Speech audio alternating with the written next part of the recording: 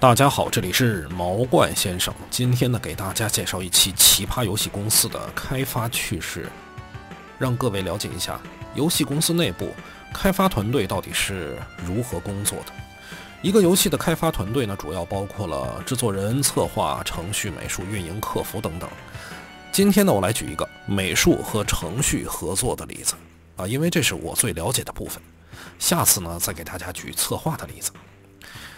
好了，这次的故事发生在一个游戏开发中的地图里，当时在公司内部称为第7根柱子。这是我在之前一个名为天优完胜的游戏公司的开发经历。当时我还是一个刚刚步入游戏行业的小美术设计师。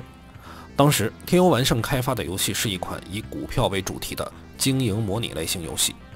所谓经营模拟类型游戏呢，就是设计一套可以循环起来的经济系统，然后在赚钱消费上下文章，跟玩家友好互动。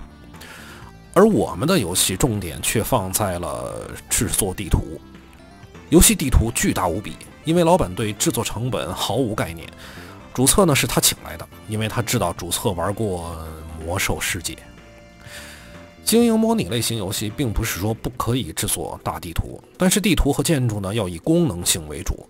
而我们老板不但要求地图做大，他追求的是真实，要求地图和角色的比例要完全按照真实的情况来。那么一个经营模拟类型游戏愣是让我们给做成了 GTA。 当我加入项目时呢，地图已经画了相当于一个奥格瑞玛大小的场景。后来从老板口中得知了一个更可怕的消息，这是我们50个场景之一。不管呢这个主策划是怎么想出这么一个主意，也不管老板怎么将这个项目推进下去，我一个小美术师能有什么发言权？那么这个巨大的地图呢，就如火如荼地进行下去了。好在公司有几个脑子比较清醒的同事，我很快就跟一个程序鬼混在一起，每天互相吐槽。不过就在我们讨论到地图时，他突然问我一个问题。他说：你们画的那么大的地图，那初始坐标为什么在那么奇怪的位置？在游戏中绘制角色或者场景呢，都会有一个初始坐标。如果是一张地图，它的初始坐标一般在左上角或者左下角或者中心。总之呢，它一定是在一个特殊的点上，这样呢便于程序调取和摆位置。但是呢，我只参与地图的一些局部建筑，对整体的地图排列呢并不了解，我也没有参与，所以呢我就反问他，我也不知道，那你告诉我这个初始坐标在哪里？然后他就告诉我了，说你们那个大地图的初始坐标在地图里面大桥的第7根柱子下。那我就感觉很奇怪了，我并不知道当时的地编人员是怎么操作的，但是根据这个结论呢，直接能推断出这个地编人员和程序接口双方一定有一个有问题。基本上呢，就是美术人员可能没有坐标归零的概念，地图呢随便拼接，导致了初始坐标正好被盖在了大桥的第7根柱子下。不但地图没有归零整体还歪了一个很小的角度。虽然很小呢，但是会导致其他所有东西都是歪的。但愿公司没有强迫症。这种情况呢，可能正好赶上一个没有坐标归零概念的美术师。那么跟他对接的那位程序好像也没有这个概念。美术不知道归零就算了，直接把地图画完了发给程序。这位程序员大人呢，也是啥也不管，拿过来就用，真是一个敢给，一个敢用。其实呢，就算这个别扭的坐标系统让程序直接去用呢，除了导致场景内所有的物品和角色的坐标都极其别扭之外呢，也没有什么太大问题。大家都遵循这个怪异的系统就行了，反正玩家是看不出来的。顶多呢就是公司内部吐槽，咒骂一下这个诡异的基础架构。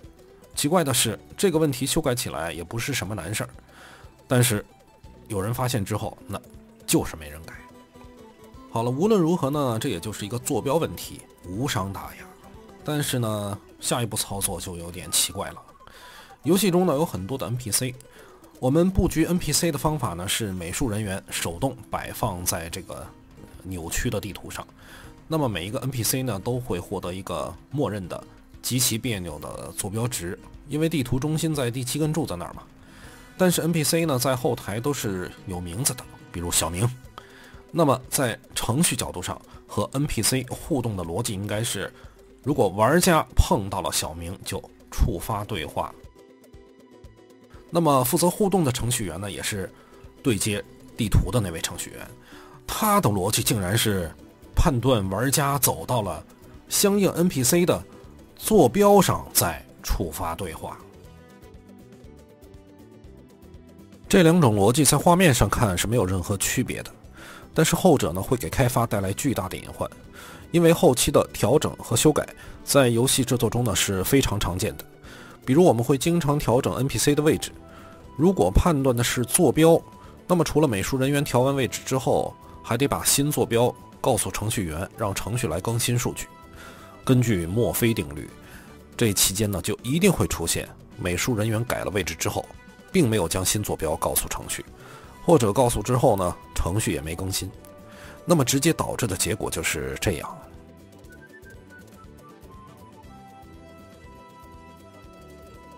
就因为这种工作方式，游戏经常出现莫名其妙的互动，让团队后期的调整苦不堪言。但只要判断 NPC 的名字，这些问题呢就迎刃而解。奇怪的是，我们就非得选择判断坐标。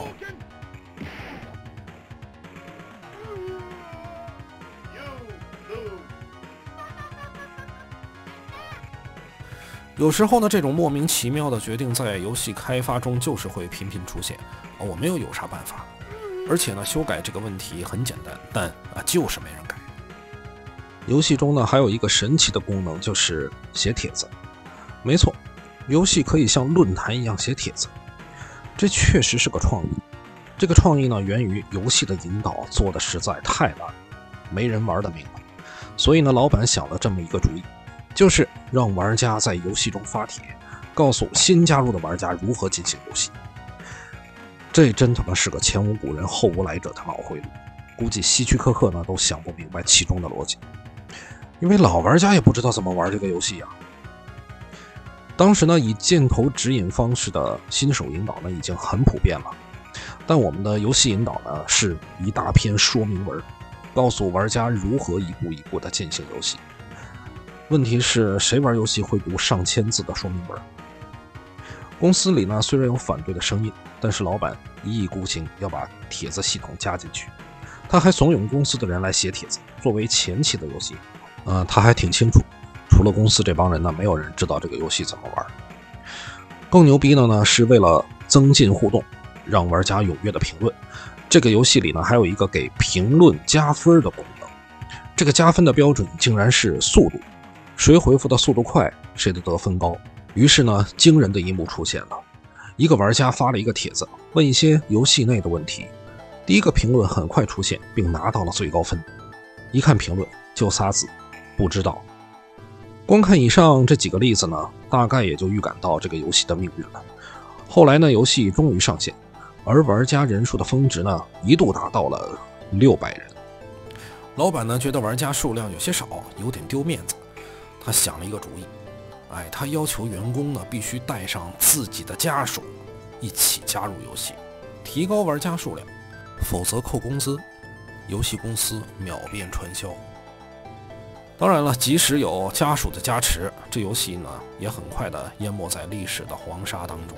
幸运的是我在老板下令发展下线前呢，就绝望的离开了这片乐土。